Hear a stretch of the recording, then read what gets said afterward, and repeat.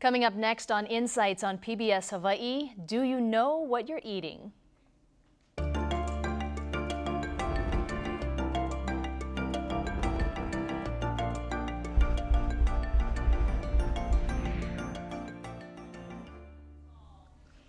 Aloha and welcome to Insights on PBS Hawaii. I'm Mahealani Richardson. As an island state, Hawaii relies heavily on imported foods, but locavores and slow food advocates want to make sure we have more local options everywhere from farmers markets to fine restaurants. How do we know which foods are not only best for our bodies, but also best for the sustainability of our islands? What should we be doing here at home to help increase the availability of fresh Hawaii-grown edibles? And what can we do to make sure our food is safe, whether it's fresh from a garden or straight out of a kitchen? Tonight on Insights, do you know what you're eating? We invite you to join our conversation by calling, emailing, or tweeting your questions and comments. Now to our guests. Peter Oshiro is the Environmental Health Program Manager for the Department of Health. Peter is helping launch Hawaii's new restaurant rating system, which will help diners decide where it's safe to eat.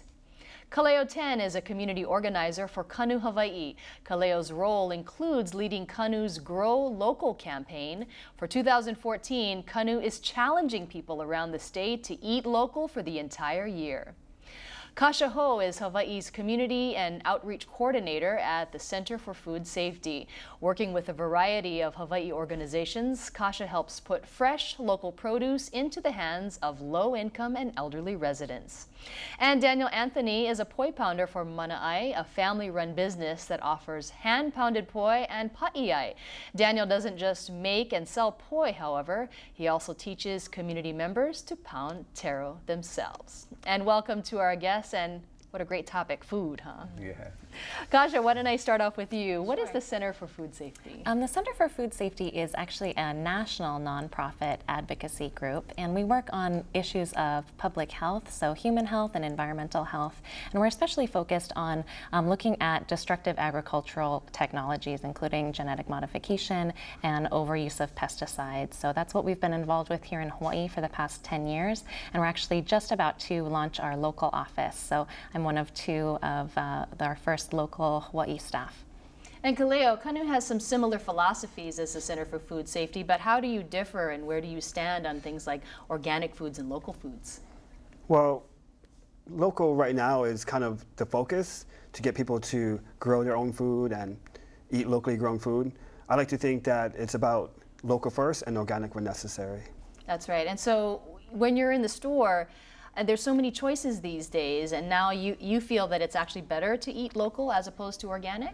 I wouldn't say it's better to eat local than organic. Organic is always going to be, for typically a healthier choice, but for the economy, for the community, eating local is going to be my option versus an imported organic. And Daniel, why don't you talk about your quest to spread awareness about poi and pa'iai? And before you do that, what is pa'iai? Pa'iai is a precursor to poi. The traditional recipe for poi, in which pa'iai is a product, is a recipe that doesn't require any refrigeration for food preservation. So it can last for weeks, months, or even years unrefrigerated. Now what's interesting about that is there was an issue with you actually being able to sell it in the retail markets, right? So how have we gotten over that, and what was the issue with the Department of Health?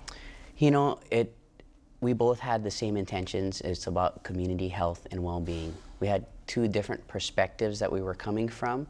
And so we were able, my personal self and our family were able to learn a tremendous amount about food safety, not just the regulations, but how important it is in any type of eating, whether it's an establishment or your home. And so we came to an understanding that we both had the same mission, and we just were using different terminologies. And so together we were able to come up with a solution that allowed for both of our values to remain. Their value of the community, you know, recognizing that, guess what, fresh hand-pounded taro does not come out of a certified kitchen, and that you do need to have some risks, which means being a consumer, paying attention. And for us, it was the freedom to be able to share our artisan craft in such a way that didn't impose upon our culture. And so, you know, we've been making it like this for thousands of years. We have no shame in telling people it's not made in a certified kitchen. But yes, eat at your risk. Peter, what do you make of that? No, it was great working with Daniel. He educated me so much in the ancient cultural practices, and a lot of it does make sense. You think it would be counterintuitive what he just said about leaving poi out forever and it's not going bad, but it does have a very definite scientific basis.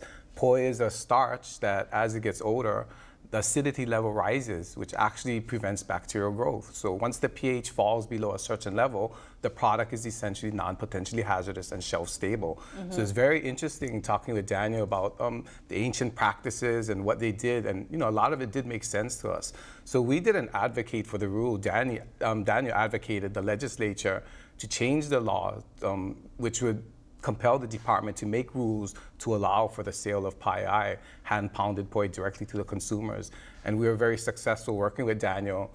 And I think we've set up some kind of guidelines and rules where we're also protecting public health. So Daniel is one of the most educated, or in his industry, he's gone over and above what the regular industry is required as far as education, where he is food safety certified. He did take it very seriously, what we were telling him about personal hygiene, how to introduce bacteria into foods and how to prevent that. So we were very happy with how he's turned out and his business and the way he's operating right now. Now, the Department of Health is on the verge of a new restaurant rating system, and you brought your placards right there. Can you explain what that is? Yeah, the big impetus for the rules is threefold. We're going to actually increase fees on the industry to pay for all our program enhancements and staffing that we desperately needed. The second thing was to adopt a nationwide standard for rules, which is the most current scientific thought. And the third thing was this placarding system, or restaurant grading system.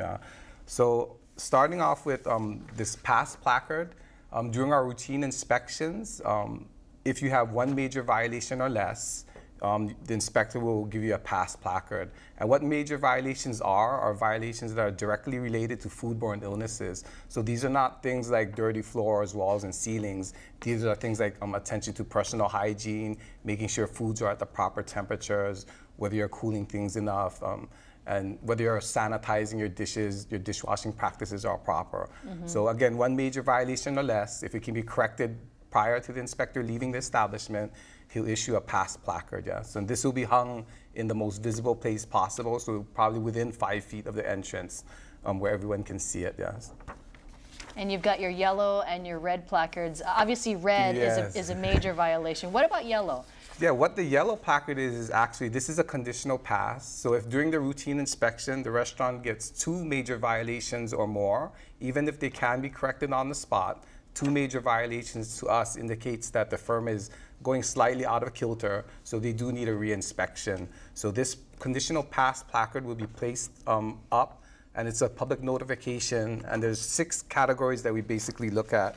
Food protection, employee hygiene and personal health, protection from contamination, food temperatures, facility and equipment sanitation, insect rodent control, and unapproved food sources. So these are the 6 things and various permutations in the establishment that are directly related to food-borne illnesses. So. And Kasha, when you look at restaurants, a lot of them are touting, we have local produce in our menu items. And is it any healthier, you think, that they're focusing on local foods now? Well, I think that local foods have health impacts not only for the individual but also for the community. So I think we can definitely say that local food doesn't travel as far, right? Because we're in the middle of the Pacific Ocean. So if 85% of our food is imported, it's traveling at least 3,000 miles to get here. And we know that those foods will need to be not picked at the peak of ripeness because they won't make that trip over here, for instance. So we know that local food is fresher, it tastes better, it may be healthier for us, but I think it's also, as we've talked about, healthier for the community. You start to be able to build those relationships with your local farming families so you know exactly where your food came from and what kinds of practices were used during its growing cycle and harvesting and how it got to your plate. So I think that it's really looking at health in a more holistic way of kind of how does it affect our communities, how does it affect our ecosystem.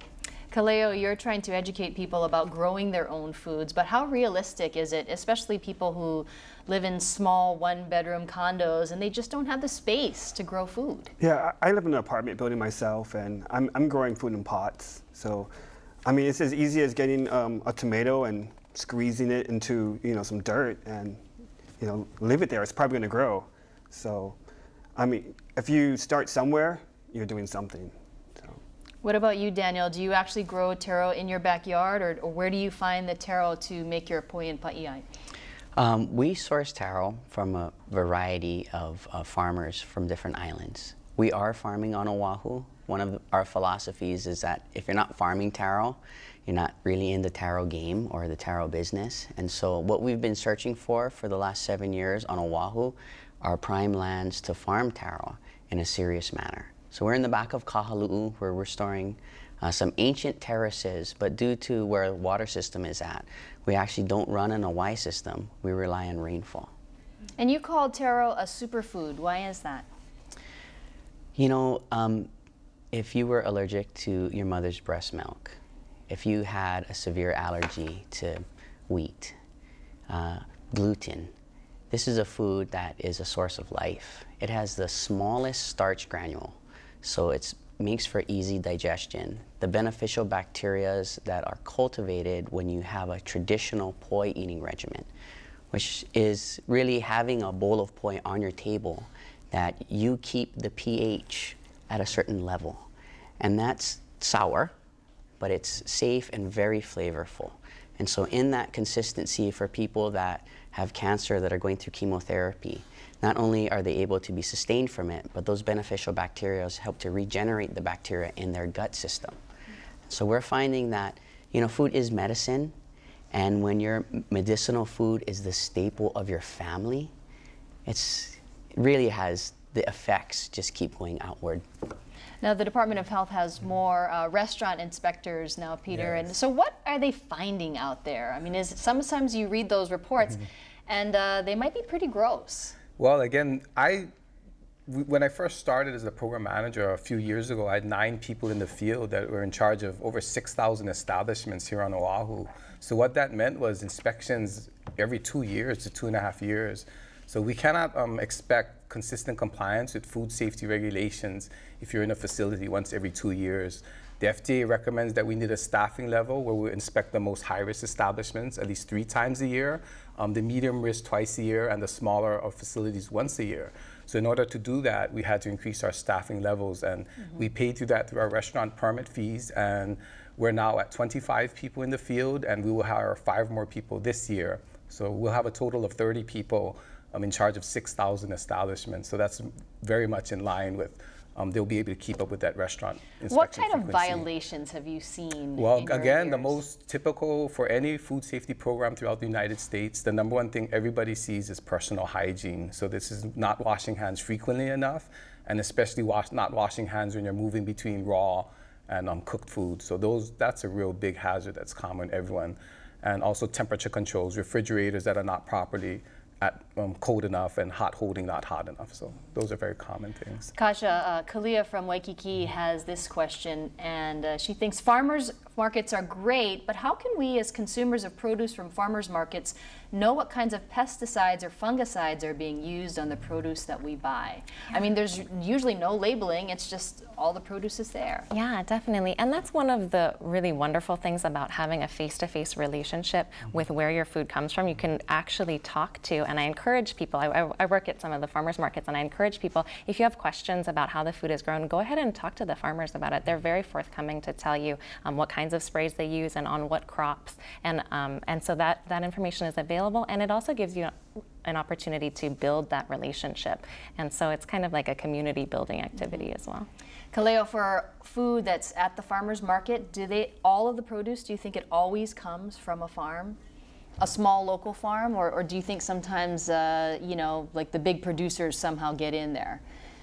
Well, I don't know for sure. I wouldn't want to talk about too many people. I mean, you can look at some of the boxes that are, you know, stacked up with the food there. But like Kasha said, you know, talk to the farmer and talk to the people selling it and find out what's going on.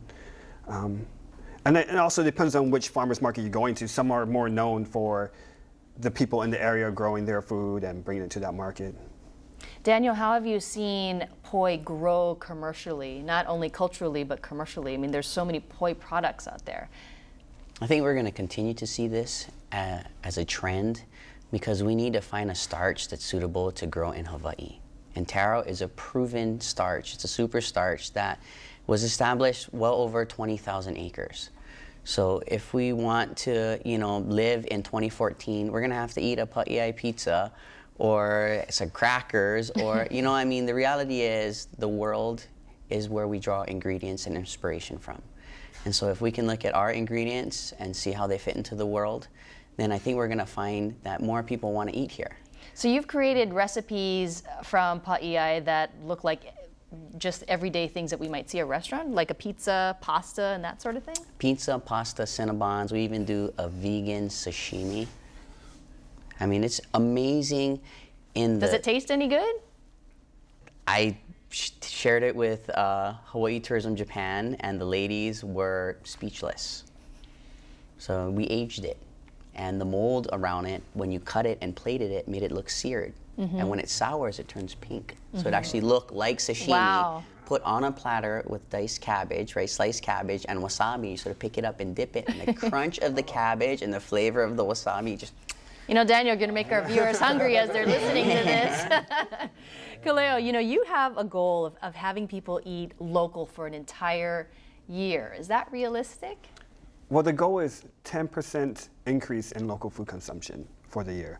So it's, I think it's realistic, going to the farmers markets and going out there and just kind of opening up your palate is going to be kind of part of the solution.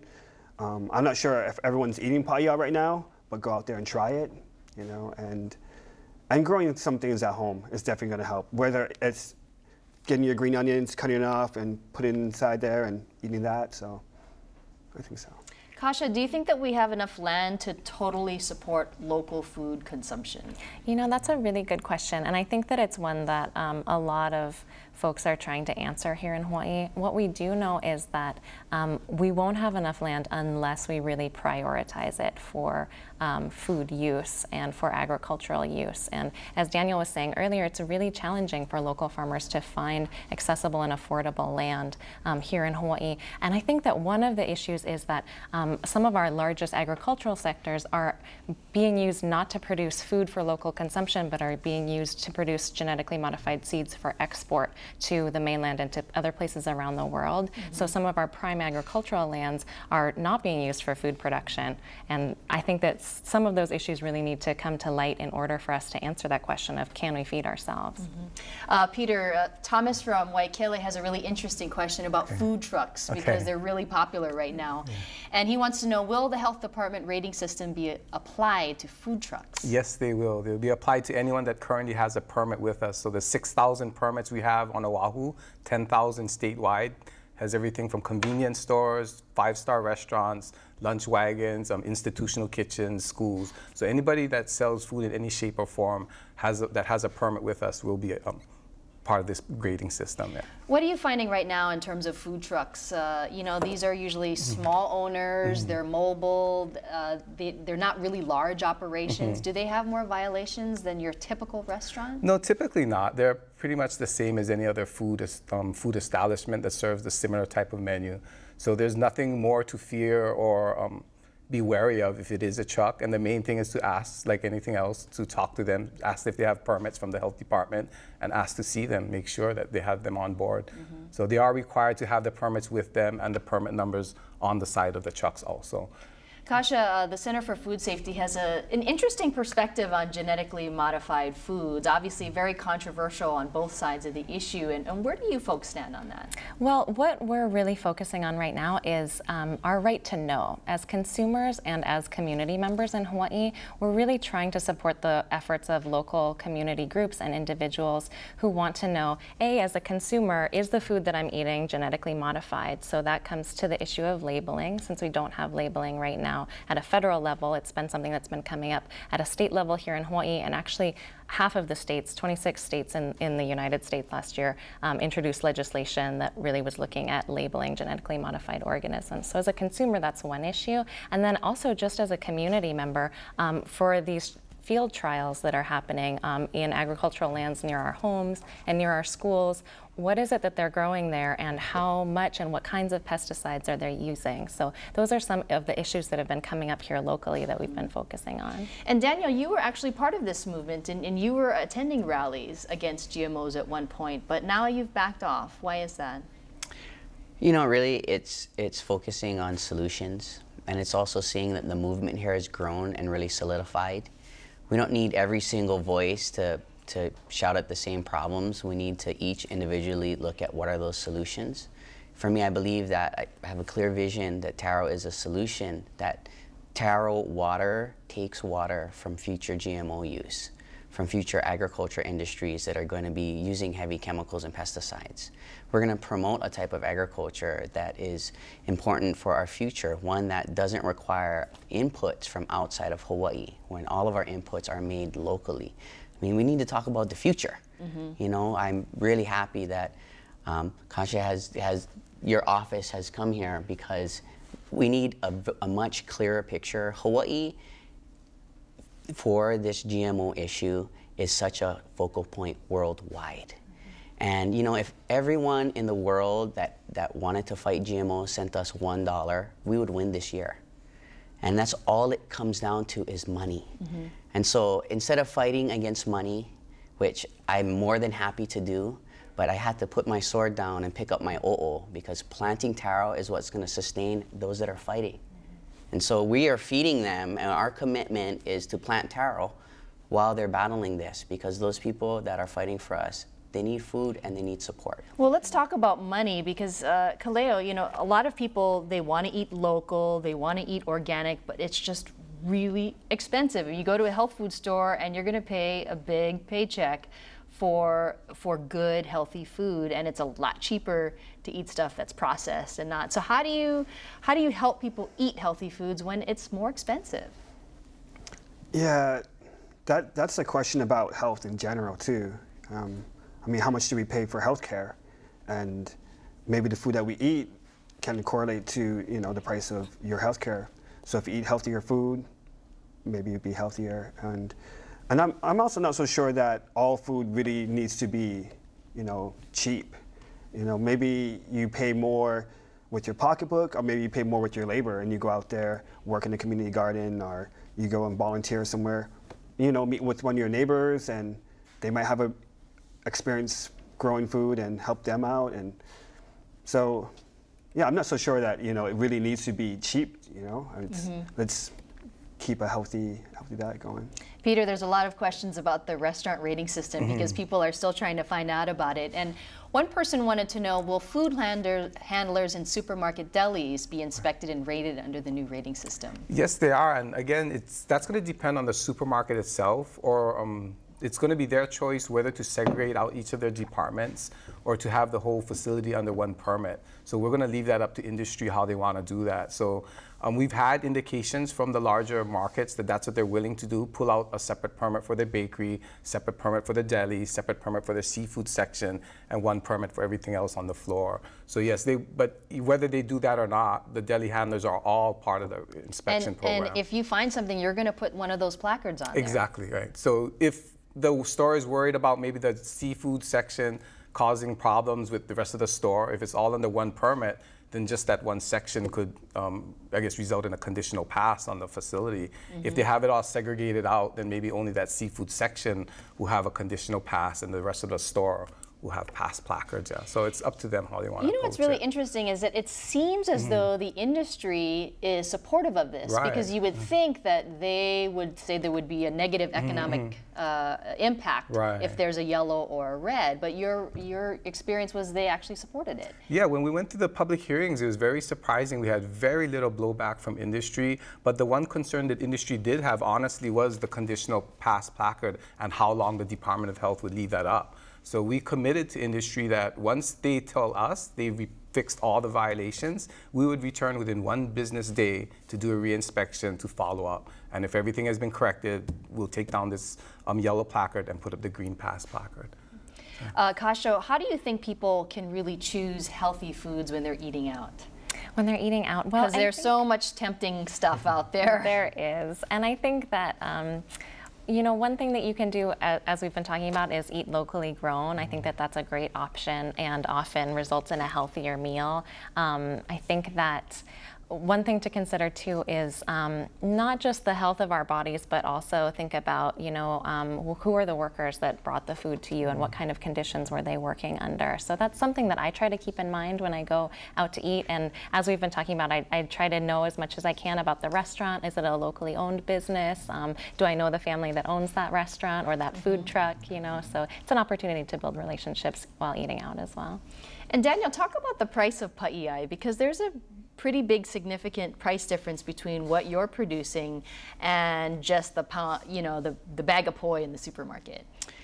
In our movement, there was a lot of lessons that were learned. And what we realized is that if we wanted to see a healthy taro industry, that we had to pay it forward. We had to start paying for the kind of quality of taro that we wanted and needed. And over the last few years, the farmers have actually really risen up to that. And so when you purchase taro at 3 to 4 times the commercial farm gate price, that increases your costs. When you hand pound it, the labor increases your costs. Here's what most people don't realize. If you use the Department of Health standards for poi, 1 pound of pa'iai, being 99% taro, will make 3 to 5 pounds of ready-to-eat poi. So ready-to-eat poi is classified as poi containing no less than 15% solids, right? 85% water. And so that's 3 to 5 pounds of Hanalei or taro brand refrigerated poi for 1 pound of pa'iai. Now, if you're going to go to regular poi, which is 27%, I believe, pa'iai would make about 2 to 3 pounds of that. And so if you just take a look at the price of pa'iai and you sort of factor it in that formula, it's actually very reasonable, which makes you consider how could the commercial industry buy it at 4 times less than us, have a huge machine that does it, yet when you actually measure apples to apples, we're pretty much in there. This couple questions for Peter Oshiro. With 6,000 restaurants and 30 inspectors, how many visits does this break down in a year for the individual restaurant or food truck? Right. The target for that staffing level was to have the high-risk facilities inspected 3 times a year. So many food trucks will fall into that category. Fast food outlets typically will be inspected twice a year, and then your smaller single item outlets like the cookie places or the ice cream shops will be inspected annually. So we do have the staffing level to inspect at that proper frequency. Yeah. You know, there was a big uproar over those rats in Chinatown a while back. How are things now, and is it safe to eat food from Chinatown? Oh, it's absolutely safe to eat food in Chinatown. I'm not going to say that the rats problem has disappeared, but what happened is the food handling practices of the merchants has changed quite a bit. So the idea is if you cannot get rid of the rats in the community, then you have to protect your food supply. So each of the markets and facilities now realize that when they close up shop at the end of the day, everything has to be in rodent-proof containers, so nothing left out in the open. So that's the key to protect public health. When they open up in the mornings, they make sure they wash, sanitize, wipe down all the surfaces that were exposed, and that's how they're going to keep people safe. But we do have very few foodborne illness incidents and outbreaks coming out of Chinatown, so it is safe to eat there. Kaleo, talk about food security and why Kanu Hawaii decided to make that a priority. Well, Kanu Hawaii works towards sustainability of Hawaii in general. Food is one aspect, then there's energy and waste. And what the Grow Local campaign is about is getting people to grow their own food. And that is a cheaper way for people to do that versus going out to a restaurant or trying to find food in or like a natural food store. A lot of those things are more expensive. So when it comes to sustainability and that as a whole, it kind of starts with food. If Hawaii was cut off from the rest of the world, how long would we have with our current food supply? Well, I think there was it was like SB 937 or something. It was like a bill that went out there, and in that it talked about 10 days as what it would be, like 10 days of food on shelves. And after that, I'm not so sure. But I think people in Hawaii are kind of resilient in general. Definitely on other islands like Molokai and Big Island, where they're growing a lot and people are fishing. So, and even on the fish industry in Hawaii, I mean, there's a lot out there. We collect like the most fish that goes out to the rest of America. So, But the rest of the stuff, rice is imported, beef is imported, and that's probably not going to be around. Peter, is this an issue that your department actually looks at, in terms of food security? No, actually that is not part of our mission. Yeah, our mission is food safety. So the food security side, I guess, belongs with the administration. Yeah, so they need to look at those issues. And what about you, Kasha? Where do you stand in terms of, food security and making sure that we can sustain ourselves? Yeah, well, I think that food security is a really important issue for Hawaii. Like we've been talking about, we're really isolated. We're the most isolated landmass in the world. And we're so dependent on outside imports that if anything were to happen, a natural disaster, a labor strike, and we were cut off from those imports, we would be in really dire straits pretty quickly. So I think that as consumers, it's a really important issue to look at. And, I participated in Kanu's Eat Local challenge for quite a few years, and it really, I encourage everyone to try it. I tried to eat exclusively local for an entire month, and it was hard. That means no rice? No rice. No pasta, no, right? Yeah, my only starches were taro and breadfruit. And it was really challenging, but it brought home to me personally how dependent we are on outside imports and how many foods we wouldn't be able to eat here locally currently and in our current situation. So I think that it's really important for us to look at that, and we have an important role as consumers to focus on locally grown, and we can really use our consumer power and our consumer dollars to have that focus on local and sustainable and start to build up those industries. Well, tonight on Insights, we're asking, do you know what you're eating? We invite you to join our conversation by calling, emailing, or tweeting your questions and comments. Call 973-1000 on Oahu and 1-800-283-4847 from the neighbor islands. Let's go back to Peter Oshiro from the Department of Health. And Sandra from Waikiki wants to know, is there any way to ensure that produce is really locally grown in the farmer's market? And how can you ensure that it's safe? And again, that's also more the field of Department of Agriculture, where they promote local produce. So again, it's very hard to regulate that kind of thing. So I think a lot of it is voluntary, and it's just urging people to properly label their products, especially country of origin, that kind of thing. So we don't really get into the economics of who can sell what products and what they call it. Yeah. Daniel, were you surprised that the Department of Health started working with you in trying to help you sell your pa'iai out in the markets? The reality was that the Department of Health was responding to the community. And the community became aware that there was this rich food product that we had been missing for almost 100 years. And, really individuals, I did my part, but it was all the aunties and all the uncles and all the kupunas that said, oh, I remember that. And it was putting those things together that really brought together the community. Kalo, haloa, poi is very sticky. It brings things together. The way we act when we eat poi were all things that were important to the health department and to us. And so it was frightening when the health department initially came and said that we needed to stop. And we actually changed our practices and focused on education. But in the course, really realized that it wasn't really an issue, but it was something that we needed to move forward on. And the Department of Health's willingness, they literally said, look, Daniel, we're going to change the rules regardless of if you guys do the legislation. And we felt, though, that getting the community to that point, for everyone to buy in and support it, that we wanted to finish. So we actually did the legislation, but the Department of Health was very clear to us that it was kind of overkill. So we were very thankful, yes. Kaleo, how realistic is it to completely cut off our dependence on imported foods? Well, people's diet and palate has changed over the years, so I wouldn't advocate for that. I think people want to eat different foods, and I think that's fine. So increasing it by 10%, the local food consumption by 10% is more the key, and that's going to create a lot more jobs, and it's going to keep a lot of money circulating in the state. So I think that's a more realistic thing to be thinking about.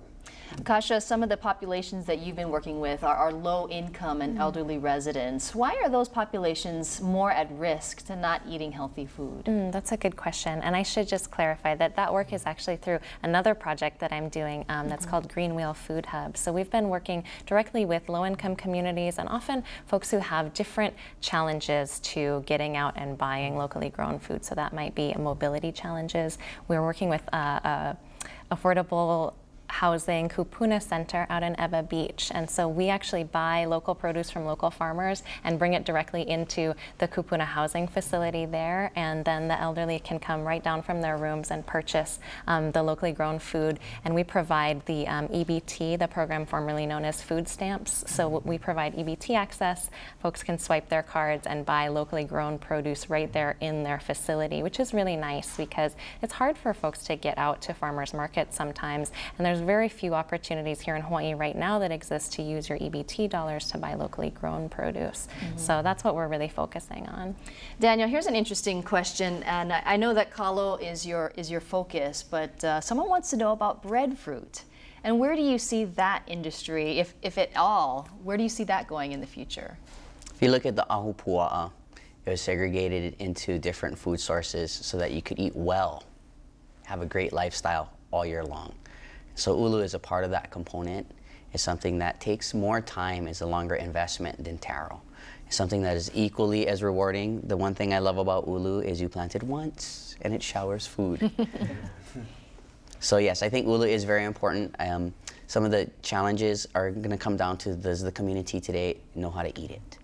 And so I think as we all learn and grow, ulu, kalo, sweet potato, all the starches of our ancestors are going to be the obvious ones, and you're going to see that as we begin to eat more of them, we begin to feel better. I mean, one of the things that we haven't all talked about is how eating good food makes you feel. And for someone that has really made a commitment, look, we eat poi 3 meals a day, 7 days a week for the last 3 years, 4 years, and our calabash has been full. We haven't washed it or emptied it. It can happen. It changes your lifestyle a little bit, but so much for the better. You know, when I make poi with our family, we all get together. It's family time. We spend like 4 hours together, putting our love into our food. That 4 hours feeds us for 3, 4, 5 days. You know, and we each have a little calabash that's Tupperware, because, you know, getting wood is hard today.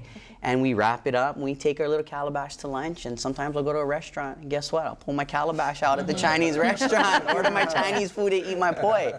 And it's funny, but you would think, isn't that hard? I can tell people say, what is the best thing about eating poi for every meal? I can tell you without a doubt, it's being satisfied at the end of every meal. Kaleo, I have this question for you, and this is anonymous, and this is just a comment to the panel, so feel free to jump in, any of you. And it goes to sort of like a rumor that people have talked about for a long time, and this person says, I want the panel to realize that most farmers claim to grow their produce, but are actually buying produce from Costco and Sam's and just repackaging it in the farmer's market. So do you have any proof that that's happening, or is it just a rumor that people are talking about? Well, I don't know if it's a rumor or not. I've seen some of that myself, you know, but I mean, that comes back to the key, which is relationships with the people that you're buying from the farmers. And, you know, I know the guys at Koleo Farms, you know, I talk to them. I know the guys that are at OCG. I know a lot of different people, and I talk to them. You know, when I go and buy my produce, we're having a conversation, we're friends. And there's a bit of a trust, you know, so. Yeah. I mean, I've been shopping before, and you go, okay, so where is this? And they seem hesitant, some of them, without the big labels. They're not the Ma'o farms, you know, they're not some of the larger farms out there. And it's sort of, you kind of have a gut feeling sometimes. Yeah, there's that's there, you know. Just, you know, visit the farm sometimes too and see what's going on, so. Peter, do you have any advice for someone who is questioning where their food is really coming from? The farmers markets are all run by different factions. So you need to ask the people that are actually operating the farmers markets, what is their goal? What are they trying to achieve? So they are the one that controls the vendors. So they know whether these people are farmers. They know whether they're people that are just wholesaling foods from somewhere else. So again, the main thing is everything is good as far as eating fresh fruits and vegetables. That's the main goal for even the Department of Health, to change people's diet in that fashion. But if you really want to know whether it's locally grown or not, you got to talk to the people and ask them what it is, and they're pretty much very forthright about it. So, and if you ask everyone down the line, the ones that are the farmers will tell you, oh, I don't think that one's the farmer. So they kind of all know who's the real farmers and not. So. Yeah, I would just second that and say that some of the farmers markets on Oahu exclusively require all of their vendors to be local farmers. So you could shop at those farmers markets and rest assured that they actually really spend a lot of time with their vendors, making sure that everything they're growing, everything they're selling is locally grown. There's that too, and even when you go to a restaurant, you know, some restaurants, you know, have fish on there that might sound like it's local, but when I asked, they were like, oh, it's actually more south of this island. So, you know, even in that place, you want to check in to see what's going on. Daniel, this is a question for you from Ty. And Ty is a student at Windward Community College's Gold Farm program, where they educate future farmers. And Ty says, what are the most important things the government needs to do to help farmers succeed in what is a very challenging profession? I can tell you policy is a big hurdle for a lot of small farmers. I think that we've been so reactionary to our needs and haven't really set forth a plan. You know, I spent this last few days on Kalaupapa, and one of the kupuna, she shared a story about how important the farmers are. They're the most valuable people in our whole system. They feed the politicians, the lawyers, the doctors, the news people, the Department of Health people, the Center for Food Safety, even myself. Yet, after they've fed all of us, then they eat. And so in that system, they already value us more, and we need to change that focus and say, look, if you're gonna farm for me, I'm gonna go out of my way to make your life easier. You know, our program, we brought in about 70,000 pounds of taro last year and supplied it to families on Oahu. And we're shooting in 2015 for 200,000 pounds of taro for families on Oahu. And it's really connecting those links and helping the farmer, talking to the farmer. You go to the farmer's market and ask your farmer, what's your biggest problem?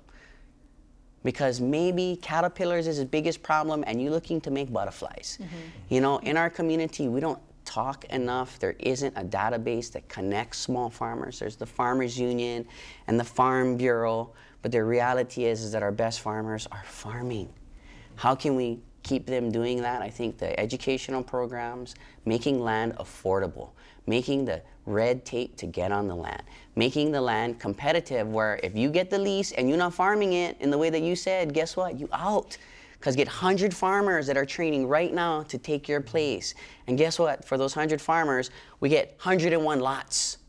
So we need one more farmer to join, you know, and it's really taking a different approach. Right now, from everyone that I hear, it's about liability. All the landowners refuse to let farmers live on your land. Look, if you're not living on the land, you're not farming. The whole concept of a maka'ainana is the person that is there, that watches the food grows, so that I don't need to spray because I see this happening in my environment, and intuitively I counteract it before it occurs. And that's going to be a conflict that will be around for a long time. Kaleo, when you look at, you know, just food in general, is there anything that you refuse to eat knowing what you know now? Wow, you know, those kind of questions are always something to answer when it's in front of me, you know, because if I was a vegetarian and then you put me in you know, Mongolia where there's very little vegetation, I would be really, you know, mean to say I don't eat meat. So, but I don't think there's anything I wouldn't really eat, particularly. I mean, in general, I'm fairly open. There's a lot what I prefer to eat. I prefer to eat locally grown. I prefer to eat, you know, things that are in season. You know, I don't want to eat things out of season because that usually means, you know, they're moving it around. They're using more resources to grow it, and yeah. Kasha, is there anything that you will not eat? I think that I would say similar to Kaleo, I don't have anything that I expressly don't eat, but I do like to know as much as I can about my foods. And that reminded me that I wanted to show the viewers that since we don't have GMO labels on the foods that we have, we did produce this shopper's guide that you can take to the grocery store with you, and it helps to provide some information about what foods are most likely to be genetically engineered. So we know that about 75% of processed foods, so that's anything in a box or a package, will probably contain genetically modified ingredients. And you can download this from our website, centerforfoodsafety.org. It's also an iPhone and an Android app, so you could bring it on your phone to the grocery store with you. It's interesting because you're not against GMOs, but you're not, you're not on the industry side either. But you're just trying to educate people. We're trying to educate people. We really feel like it's a right to know issue, and that people cannot make educated decisions without having the information available to them. For Daniel, someone wants to know, what are the other types of crops that can really help create a sustainable Hawaii food system? We're Hawaii. We can grow anything. You know, our ability to put something in the soil and see it produce way better than it would produce anywhere in the world. We have seeds from the whole world. What do people want to eat? I mean, we're talking about a local artisan market where people are producing things that other people want to eat. Right now, you can break the market into a bunch of different sectors. I mean, if you need to make money in the short term, you know that you're going to plant lettuce, right? And if it's the mid-term, then you have sweet potato, you have taro, you have your long-term, your ulu, your ava. You know, there's things that, there's a whole pantheon. For the farmer, it's really, where are you? If you're on the Ava Plains, you're not going to make on lo'i. So it's looking at where you are, and it's everything is place-based. What resources do you have? What is your soil? You know, if you don't do a soil test, then you never know really what's in your soil. And then you never really are taking full advantage of the type of plants that are best suited for that place. So, Kaleo, someone wants to know, how can we encourage our younger generations to farm? And I know that it's already happening at certain schools. They have planter boxes. Some classes have designated farm systems. But how can you encourage more people to take that on? You know, getting people that are already in the community around the kids that are farming and get them just showing that it's normal. You know, this is what's normal. You know, there's probably people in the canoe club or people that are out surfing that actually happen to grow food, you know, and, you know, maybe they go visit, you know, some surfers or visit someone, and then after they're done with that, you know, show them some plants and things. Have you ever met a child or someone who's young who goes, I didn't know what that looked like? Yeah, yeah. What was the particular thing that they were talking about? Well, in general, actually, one of my favorite questions I asked my friend, his son, who was probably like around 15, you know, where does your food come from? And his first answer was small styrofoam containers. So, you know, yeah, there's a lot of not understanding where food comes from. And I remember another time I took these coconuts to our dance class, and we started chopping open and giving it to the girls. And they started taking pictures with them, and they just didn't understand that it doesn't come from a box. So there's a lot of education out there. Can I expand on something that Daniel said, especially about, you know, looking at the whole picture? One of the proudest achievements, I think, with our Department of Health was we launched the first shellfish, oysters out of the state in over 17 years. So again, that was a very collaborative project with the people that wanted to get this oyster and shellfish farming off the ground. So Kauai has a farm out there producing fresh clams. They're going to delve into oysters. We've got the first oysters out of Kualoa Ranch recently. So we haven't seen in 17 years shellfish coming out of Hawaii. I mean, what a big thing. And for me, that has such great potential to see industry out there. And my role at the health department was to always enable, to help people like Daniel, help industry out there, even though we're not looking at the economic side, but realize the importance of helping industry that is producing food also, and to produce it safely is our main goal. So we need to get in at the ground floor. How do you educate people to handle food safely? Is it just through the restaurant inspection process, or is there something else that a restaurant owner can learn about how to handle food safely? Well, again, that's one thing. We need to take our program and expand it also. So after we get the restaurant industry, we plan to also push this program out into households. The same basic rules that we have for the restaurant or food service industry out there. If you can practice that at home also, then you also keep yourself healthy and save yourself a lot of medical bills, because a lot of our foodborne illnesses that are reported in the state are not from our licensed food vendors. So a lot of it are coming from households. So it's very important that people know how to handle food properly and safely. So people are getting sick from their own home. Oh, yes, no question. And that is usually just something simple like hand washing. Well, and typically not knowing about cross-contamination when they handle raw chicken, raw poultry, raw beef, to not use the same cutting board and start cutting your fresh tomatoes that you're going to use for a salad. So it's common sense things that, but again, it's education. Yeah, people will not realize what they're doing. So, Daniel, I have an interesting question from George K. And he wants to know, can you grow taro in aquaponics? We just had this conversation today. Aquaponics technology is getting better and better. I will tell you as a taro connoisseur that what I've seen is that aquaponics doesn't give enough pressure to the root of the corm for the corm to mature properly. What I've tasted in corms that did grow in aquaponics, I'm afraid to say, they kind of tasted like tilapia poop. So I know that in the mitigation of it, you can actually clean your water from the tilapia through different types of plants to get it. So you can have a system that produces good taro. What I've really been excited about in aquaponics for taro is luau leaf. So if you love to eat luau leaf, look, traditionally women, this is where they got their protein. Hawaiian complexions come from lauaus, ladies. Eat as much as you can, grow it in your aquaponics.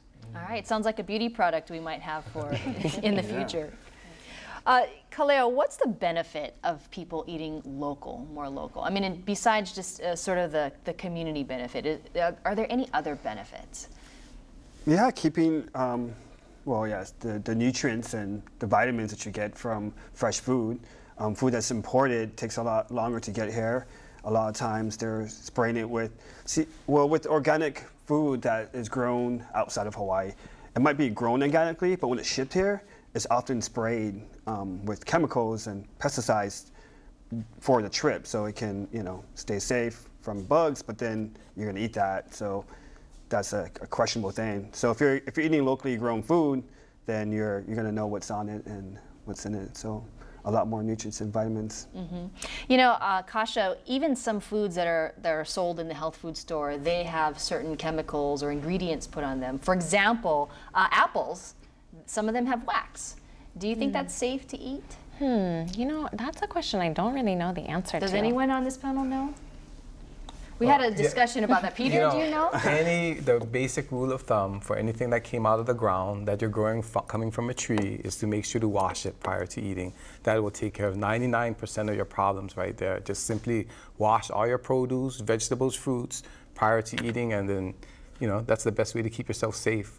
But yes, it is approved. There's a whole array of special washing soaps and these kinds of things. Is that just a marketing gimmick, or those are very, very unnecessary? And what we're seeing now with all these resistant bacteria, the medical community feels that it is grounded in an overuse of antibacterial soaps. You don't need that kind of stuff. Basic soap, washing your hands with the pressure from the washing removes 99% of your germs from your hands. So the FDA, CDC has never recommended using antimicrobial soaps in food service or in any other type of facilities. Even those sprays for the fruits and everything, is just use simple soap for your fruits and vegetables? Yeah, I mean, you can just wash it in water. That's the main thing. And to physically scrub the fruit to make sure that you wash everything off. What do you have to say about that, Kasha, in terms of actual food safety? I mean, some simple tips to help people make sure that what they're eating is safe. Sure. Your question, I don't know the answer about wax, but it did remind me that I read something recently from the EPA that says that your average peach can contain up to 57 different toxic chemicals, 14 of which are known carcinogens. So it's one thing to keep in mind when you're really weighing the issue of organic versus conventional, to know that some of those chemicals might be present on and in your food. So if it's genetically modified, it might be physically in the genes of your food. If it's been sprayed with chemicals, it might be on your food. So it's definitely something to consider when you're making decisions at the grocery store or at the farmer's market. Right, because the local food could have, it's not organic. So how do you make that choice when you're at the grocery store? Yeah, I think that especially, these days with limited incomes, you have to make those decisions on a personal basis as as you can, and the more that you know about who's growing it and how they're growing it, the better educated you can be. Kaleo, someone from upcountry on the Big Island wants to know, what are the programs or resources out there to help and give advice about growing their own food? Well, at Kanu, we have our Facebook page, and you can always check there for different recipes and different how-tos that are on there. There's local gardens, community gardens everywhere. And you can go out there and see what's going on and check into those things. And the caller says she lost all of her lettuce to deer. So I'm not sure you have any advice on that. So that one, get a fence. You know? Yeah, the ungulates in those areas is a big thing. You know, on the Na'i too, that's been a big challenge. Not just in growing food locally, but just for the remediation of the soil, and so you're just gonna have to find some hunters. Daniel, obviously you're not spraying your taro, but how do you keep bugs and things out there to keep the farms alive? You know, it's a lot of observation. It's about creating the right conditions. It's about looking at the resources that I have and not bringing new pathogens.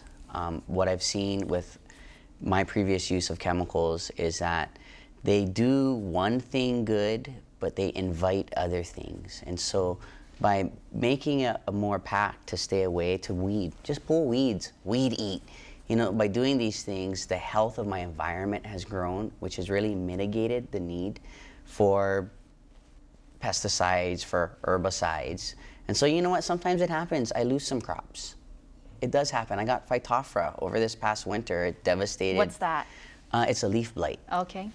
And you know, I need to plant my plants a little bit further apart so that the leaves aren't touching during the very still, kind of humid mornings. You know, there's just, maybe I'm not gonna get the yield that I may want out of it. But one of the things about farming is like fishing, it's not catching, right? Farming is you have to put effort into it. You're cultivating something, you're creating something. And so in all the years of farming, you get better at it.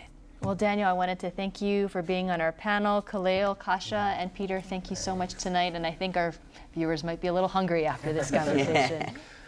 Well, the master plan for Kaka'ako calls for building more high-rises and workplace housing for residents who want to live in Honolulu's urban core. While many residents are excited about plans for replacing Kaka'ako's industrial structures with new homes, shops, and restaurants, others are worried about how a large influx of new residents will tax the existing infrastructure.